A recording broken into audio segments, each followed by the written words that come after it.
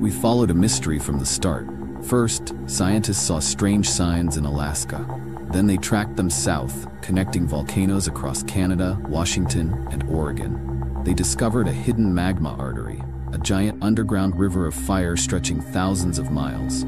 We've learned how it was found, why it matters, and what it could mean for millions of people. Now we've reached the last question. What do we do with this knowledge?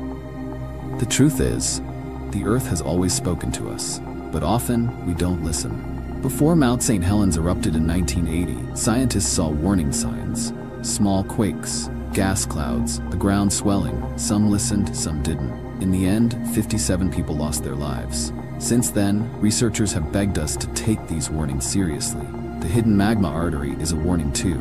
Not one volcano, not one state, a whole chain connected by heat and rock, moving in ways we don't fully understand.